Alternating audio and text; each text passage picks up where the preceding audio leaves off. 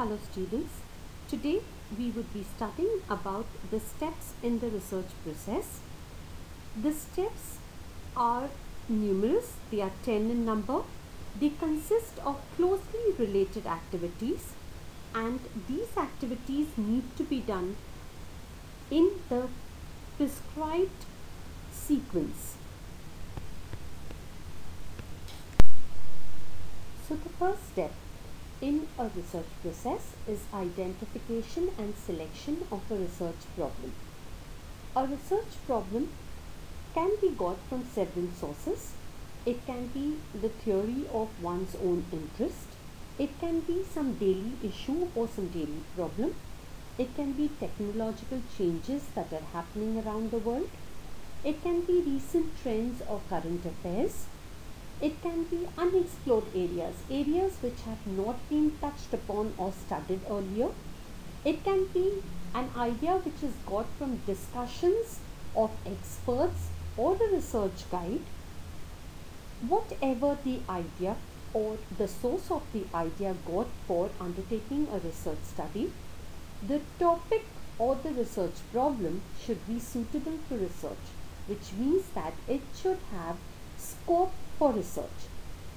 The researcher should have interest in the topic, that is, the researcher should be having better comprehension of the topic.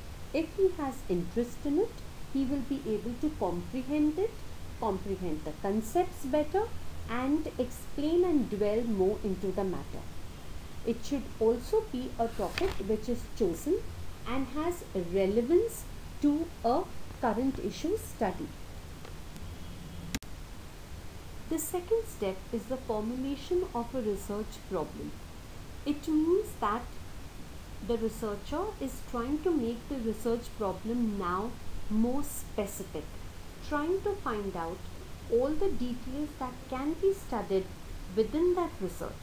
For example, if the researcher had initially thought of the research problem to be in the area of NPA in the banking sector, that is non-performing assets in the banking sector, he goes a step further to clarify and to make the details clear of what is he going to study. So he goes a step further and explains his research problem as a study of the problem of NPAs in the public sector banks from the period 2015 to 2020. And basically there can be two types of research problems. One in which he studies a relationship between the variables, or else it can be of a descriptive nature where the researcher studies the nature of the things that are already existing. The third step is the review of literature. Literature is defined as the content, the matter, the substance relevant to that topic which is already published. And the researcher needs to do a lot of reading of the matter, the substance which is already published in the area that he or she wishes to do a research. Reviewing that literature means analyzing it and interpreting it in the fashion that is relevant again for the research problem selected. Review of literature also helps to find the research gaps. That is, if the researcher finds that the study that he or she has undertaken has already been done in the past, it may not be relevant to do it again, and hence depending on what the earlier researchers have missed doing or were not able to do, this researcher now goes ahead and gets more of research done into that particular area where it has been missing in the past.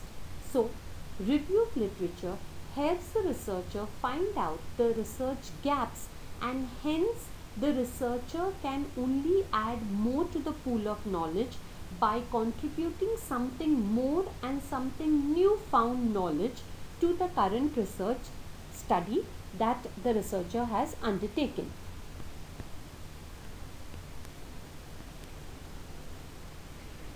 The next step is the formulation of hypothesis. A hypothesis is basically an assumption statement, a statement of which the researcher assumes to have variables and there is a relation between the variables. Or else if the researcher is doing a descriptive type of analysis, in this the researcher tries to establish a certain level of evidence as to the existence of that phenomenon in the current world. So a hypothesis is a very important statement and the entire research revolves around this hypothesis statement, because the researcher is finally testing this hypothesis in order to reach a conclusion to the research study that is undertaken. There are basically two types of hypothesis that every study would have. The researcher creates a alternative hypothesis, or which is also called as the experiment hypothesis or the research hypothesis, and the opposite of it would be the null hypothesis. This hypothesis becomes the base of your study. There could be a minimum of one hypothesis to every research study, and there could be a maximum of 7 or 8 hypotheses to any research study. The research design is the next step which needs to be created in the research process. It is the blueprint of how the research is going to be implemented. The design would mean the defining process of the data collection. How is the data going to be collected? Is it going to be a primary data study? Is it going to be a secondary data study? Is it going to be a quantitative analysis or will it be a qualitative analysis? What is going to be the method in which the hypothesis is being tested? There are several tests to test the hypothesis. As an example, the chi-square test, the t-test, the f-test. Which of these tests will be used to test the hypothesis will exactly be defined in this research design step. The next step is defining the sample, the number of the respondents that one would want to have in the research study if it is a primary study, defining the actual demography or profile of the people who would be the sample, as in male or female, the age group, the education level, the income level, depending on the relevance to the study. There is a formula for calculating the sampling. Generally, it is 10% of the universal sample, universal individuals that are present relevant to the study. There are two kinds of techniques, probability and non-probability sampling techniques. It has to be defined before the data collection process begins as to what is going to be the sample and what is going to be the sampling techniques. In the research process step, basically the research process is indicating the various steps which is creating the blueprint towards the entire research process. The next step in the research process is data collection, when the researcher actually goes down on the field to speak to the respondents, that is the sample size, get information relevant to the study and create an entire database of the data that has been collected.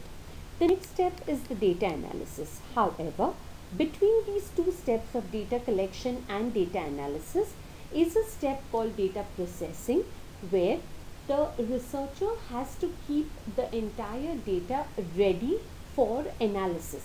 The three steps that comes in data processing are editing, coding and tabulation. In the data analysis, the data is tabulated and then analyzed with some statistical tool in order to get inferences from the same. Softwares may be used like Amos, SPSS, MS Excel. Finally, after the data is analyzed, you would interpret the data. The researcher interprets the data to get findings The test would prove the hypothesis, whether it is the null hypothesis which is valid or the alternative hypothesis is valid. The verbal description of this data collected is what we call as the interpretation of the data, and from the interpretation will the researcher come and get the findings of the study, and from the findings of the study would be able to derive the conclusion of the research study. And the final step in the research process is preparation of the research report. The entire document which would have all these steps included, all the information included, right from the theoretical background of the research problem to the research design, to the sample design, to the data that has been collected, analyzed, interpreted, and at the end, after the conclusion, would also be mentioned the scope of the study, that is, if the study applies to who or to which factors, and the limitations of the study, where the researcher has failed to do certain factors in the relevant research topic. Also importantly, in a research report, it is essential to go through a plagiarism test, because plagiarism basically means taking the work of other researchers and not giving them credit, and hence it is important to avoid plagiarism during your research report writing. Hence, the research process is right from the identification of a research problem to collecting data, analyzing the data, and writing the research report, which is then ready to be read by other people who would want to study in that relevant academic area.